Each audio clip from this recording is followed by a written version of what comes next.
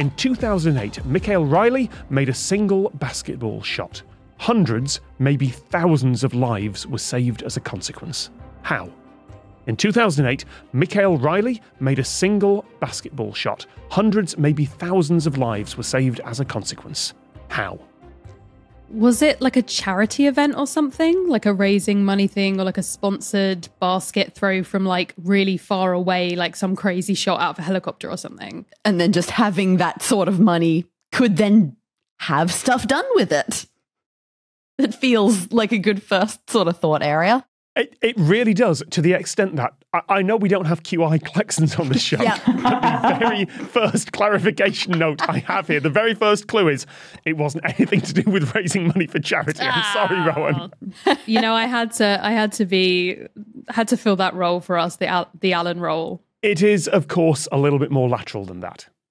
Was the basketball shot made by throwing a basketball into a basketball hoop?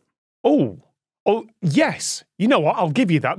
Normally we don't go in for straight questions and answers, but you know what? I will narrow down the vast quantity of things that are not basketballs and not basketball hoops for you. So it's an actual basketball shot. That could have been a horrendous like comedy disaster movie where it was like, we need the best NBA player to get this basketball into the volcanoes. Like, let's go. Stop. You saved so many lives. Extreme Lord of the Rings. Like throwing a rubber ball in like a stopper into something that was about to like spew acid out all over everyone, or I don't know. Oh, that's such a good movie, though. That's so good. It's like Space Jam 2.0.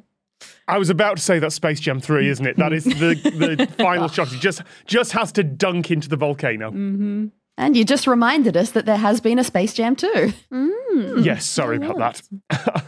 Okay, so not charity and definitely basketball. No, and I'm already lost. Outside of it was just such a good shot that thousands of people's morale was lifted that much. I'm not sure where to go from here. Yeah, because I guess there's a couple of routes with this one where it could be something very specific like charity and deliberate consequence.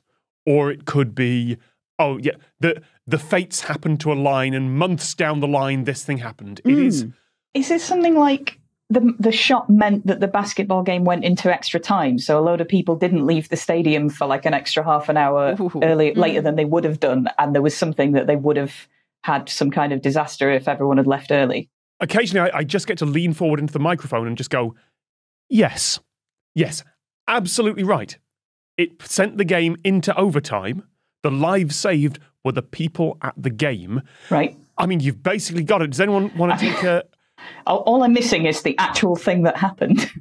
Yes. Is the date significant? What's the date? It's 2008. This was Mississippi State playing Alabama at a college basketball game at the Georgia Dome in Atlanta. Okay. I mean, Atlanta, I feel like it's the States, so it could be any natural disaster, potentially. Like a hurricane or a tornado or something blowing through. Yeah, it's a tornado. Really? Simple as that. Congratulations between you all. This was a tornado that passed within 200 yards of the dome. Whoa. Ripped off some of the exterior panels. There is incredible footage of this as the commentators try and work out what's happening. But yeah, hundreds, possibly thousands of people would already have been outside when the tornado had hit, except that shot went in and the game went into overtime. Oh, wow. That's a real sliding doors thing. Like, if you just think, like, if that had happened differently. Yeah. Alabama went on to lose the game. So there is that.